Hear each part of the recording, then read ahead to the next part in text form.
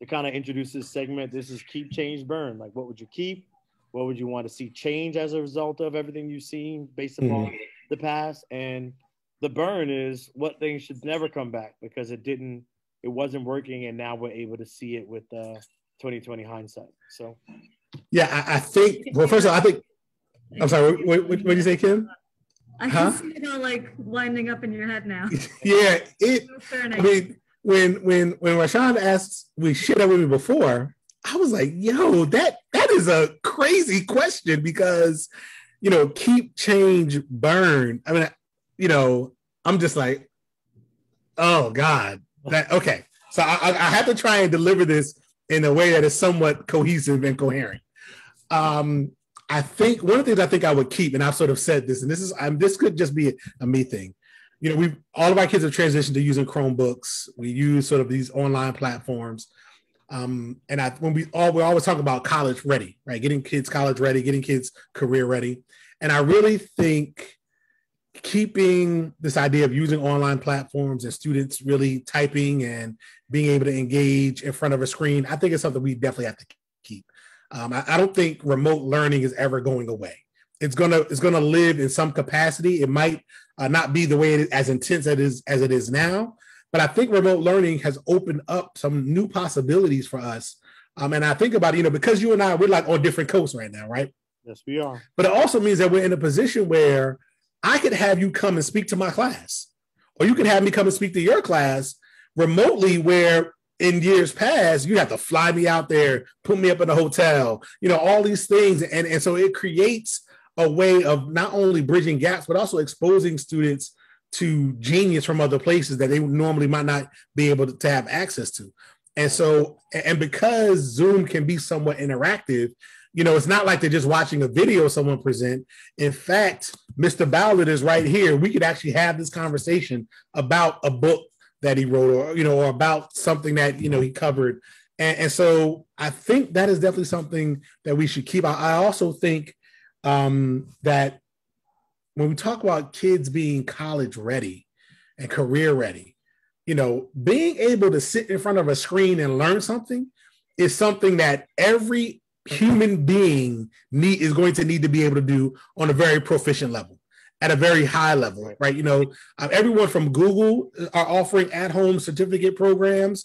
Colleges are offering online programs. You have to be able to do this. You have to be able to master the ability to sit down and learn something in front of a screen. Whether we like it or not, you're going to need to be able to do that. And so I think that's something we need to keep, because I really think it's going to help our kids get ready for whatever life is going to throw at them, right? And it also, I think, makes them even that much more marketable if you know that I'm proficient at virtual learning, right? I can sit down and learn how to do something and be as proficient as if the teacher and instructor was right in the room with me.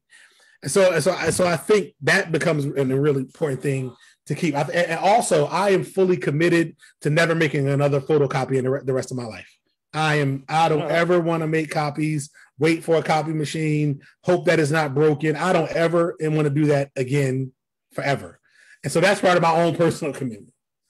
I'm about to say, are you keeping the online, or are you burning the Xerox machine? I'm probably burning the Xerox machine. And as much as we saw our copy tech, it was almost like he needed to have his own office there, or we were all in the wrong career, because he would be there like 3 times, 4 times a week.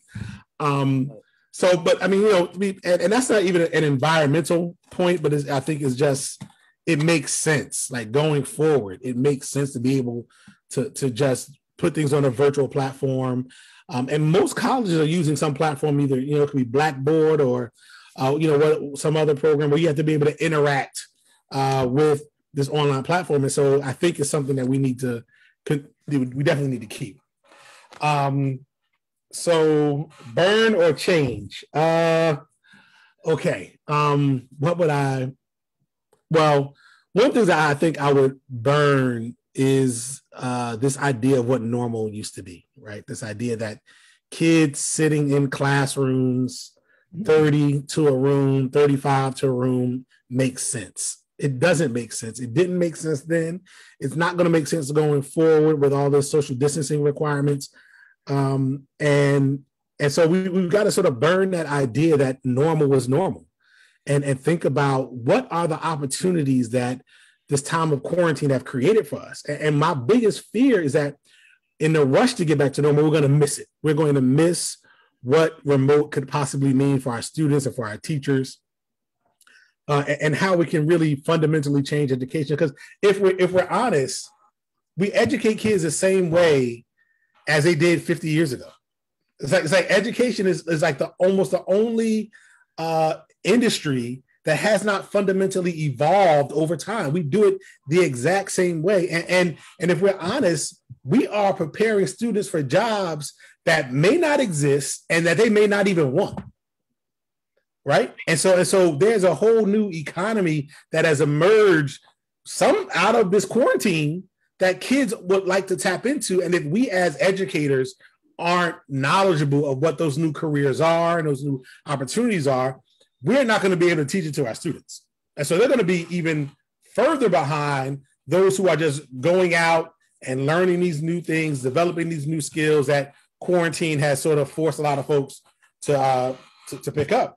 And so when I think about what would I burn, it would definitely be this idea of normal, this return to normalcy, instead of seeing it as an opportunity to create something new, right? I mean, the genius in the room at every school is that we can see education in a different way, right? We could do things differently, and we can engage our students in a new way that makes learning more fun for them, right? That makes learning more engaging for them. We can up the rigor of the work because they can now produce something that's more rigorous, and so I think that's definitely something I would burn. Now, what would I change? What I would change is at my school specifically, every Friday is a remote day. So that means teachers don't have to get up. Teachers, you can teach from home. I would change and keep that. I would change from being in school 5 days a week to, you know what, on Friday, you're going to stay home. It's going to be a remote day. Have teachers, it's a good day to do something light. I mean, we take this thing so seriously, and our kids are so tight and so stressed that one thing that remote has allowed them to do is that now in between your class and mine, they can actually go step outside, go to the bathroom, like walk away for a few minutes. Right. And so, I would definitely, change this need to sort of be in school and suck up everyone's time so much with things that, really, like, teachers, we don't want to say it, but we know that there's some stuff that they're not going to use. Right. They're not going to use that. Right. But there are a lot of other things that they want to learn. I gave, we use a bunch of different platforms. One of the platforms we use is called Nearpod. I don't know if you all know about it, but we use Nearpod, and I've been given like a couple of polls and collab boards, and I've asked students, like, what do you want to learn before you go to college? Right. So these are 10th graders, and I'm asking them, what's the one thing you want to learn before you go to college? No one said trigonometry. No one said how to, read Shakespeare. And not that those things aren't important, but the vast majority of them were like, I want to learn how to do taxes. I want to learn how to invest. I want to learn how do you get an apartment? Like, these are things that they're saying they want to learn. And all of us know those are good things to know. You really do need to learn those things, and so why aren't we taking this opportunity to say, okay, what can we really give our students so that when they leave our buildings, they are the type of individual and person that can give back to the community or has a set of skills that is going to take them, and a lot of times, a lot of those life skills and those social emotional learning things are regulated not to the high achieving AP students, but sometimes those are things that are given to like the skills room students as if, they're the only ones in the building that need it. And it's like, that's not the case. And so, that's what I would change, I think. I hope that makes some sense to anybody. Absolutely. I think if this conversation was a pinball machine, you would hit so many different barriers and levels. And like you literally might have written it forward for what our conversations have been about. And it has been about everything you mentioned. And like your perspective is absolutely unique to your environment, but also so spot on to why this conversation has to continue, and we hope to extend it beyond just our close friends and teacher friends. So, so it becomes recognized nationwide because, like you mentioned, the biggest fear is that we're missing this moment and this rush to get back and get things to some sort of normalcy. And they're not asking educators. And like I said, no disrespect to the other people in the room, but you need to ask educators what normal, what their opinion is so we can actually say, well, we'd like to question normal. And so